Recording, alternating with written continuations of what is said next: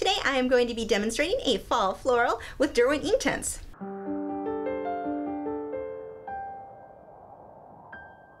Hi, I'm Lisa, the artist behind Lachri Fine Art.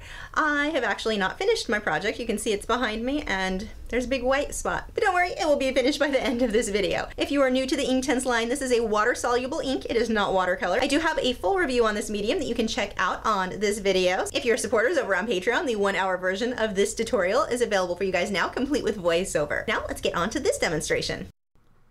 To start this video out, I want to show you how I'm using water with a paintbrush on the Inktense blocks to create my ink mixture. This is how I'm painting throughout the majority of this piece. If you don't see the pencils in my hand, this is how I'm mixing my color to apply it to the paper with the paintbrush. You can see I'm just adding water, and you can mix multiple colors by doing this. So even if you have a small set of 12, you can get so many colors out of it by mixing your different ink blocks. Once I get the color that I want, this is actually a clip from my flamingo video a couple of months back, so definitely not the colors I'm using here, but once I get the color I want, I can start on my actual project. I've drawn everything out on my Fabriano Artistico Extra White hot press 140-pound watercolor paper with a water-soluble graphite pencil first. I went with water-soluble so that as I added my ink, that graphite pencil wouldn't show through. The pencil that comes in the Inktense set is not supposed to lift off or smudge when adding the ink on top of it, but I don't want those lines to stay permanently, so that's why I go with the water-soluble one. This is one by Faber-Castell. So I've started by just sketching in loosely all of the wood grain in the table. I don't care if the wood grain is perfect, I just need it to be close so that I get the general feel of wood grain. Once that dries, I'm doing a glaze of a darker brown on the shadowed area of the piece. With the Inktense, I like to sketch in my darkest portions first, let that dry, and then glaze my lighter colors over it. And when I say darkest colors, I don't mean make the whole background black. That's not going to work either. But you can see my detailed lines, the little dark details. I put those in first, and you can still see them underneath all of the layers I put on top. You do want to go lighter than you think you're going to need to be in the end, because it is really easy to darken things up. It is a lot harder to get them lighter. It's possible if you've got the white Inktense block, because you can put the opaque white, let it dry, and then glaze a color on top. But it's easier if you just go lighter to start with. I hope that made sense. So I'm building up the first of my 2 roses. And I'm going back and forth between the 2. That way, while one dries, I can work on the other. Then while that one dries, I can work on the first one, which should be dry. So just a little bit of a time saver there. I can also sit with a hairdryer and dry them to make it go a lot more quickly.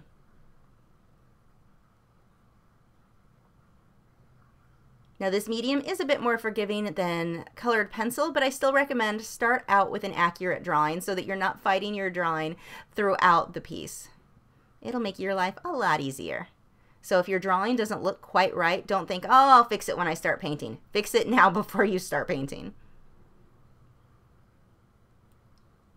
And I like to use the Inktense blocks with the water mixed in like this on the paintbrush to put my first layers down.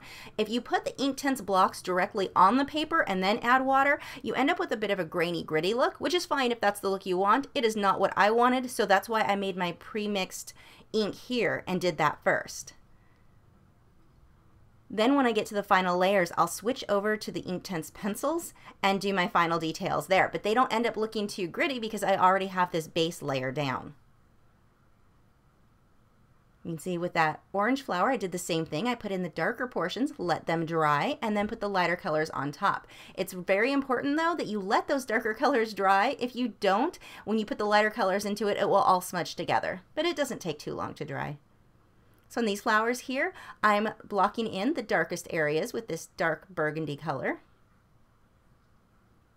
outlining them. For the majority of this piece, I'm using a round Taklon bristled brush. I've got a couple of filberts and flats mixed in, but mostly it's this round. Now for the ribbon, notice that I left areas of white showing through so that it looks nice and shiny. Now that my first layer on these flowers is dry, I can go through, I'm using the Inktense pencil with these deeper browns to add contrast into those flowers. Now, while you can technically do all of this with just the blocks or all of it just with the pencils, I think they work so nicely together. I would not enjoy this medium as much if I didn't have both, but if I had to choose just one, it would probably be the blocks. You can see adding detail and getting the shadows in there.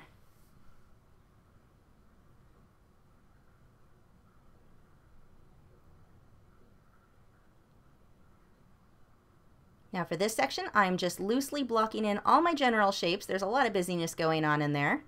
Doing a lot of outlining. All that will be softened up once I glaze over it. Throughout this, if I had had any major mistakes, I would have used the white Inktense block, mixed water with it with the paintbrush, and applied the white to any mistakes I had made, and then let it dry and painted over it. Here again on the pumpkin, you can see I'm back to doing the dark areas first and then glazing the light over that. And what you really can't tell in this video is that I am letting it dry in between layers so that I don't smudge things. If you want to blend one color to another, you definitely can, all while it's still wet. But if you want to layer, let it dry in between so that you don't get muddy colors. As I get towards the end of the piece, I will switch to mostly using the pencils to clean up my edges and refine some of the details. It's a lot easier to do with the pencils at that stage than it is with the paintbrush, but like I said, it can be done either way. Hyping up my contrast a bit. And that is it for this piece. Let me know if you have any questions in the comments below. Thanks for watching. Again, if you are supporters over on Patreon, the 1-hour version of this demonstration is available for you now, complete with voiceover. If you're new to my channel, I have new video critiques every Tuesday where I'm critiquing your original paintings or drawings, my own speed paintings, drawings, and tutorials every Wednesday, social media tips for artists each Thursday, and artist vlogs every weekend. So if you haven't already, I would love for you to subscribe so you don't miss out on anything. You can follow me on Facebook, Twitter, Instagram, Tumblr, Google+. All of those social media sites are linked below in the video description where you can keep up with news, my newest work, and see real-time clips of whatever it is I'm currently working on. I'll see you guys tomorrow. Unless I do like I did last week and completely forget to upload the video on Thursday. In my defense, I was over at the storage unit getting the last of my stuff out of storage and putting it away, and I was just busy and completely forgot. That night, by the time I realized what I had done, I was just so exhausted I didn't even care anymore. That's how you know I'm really, really tired, when I don't care that I completely missed out on a video. I think that's the first time I've done that in years.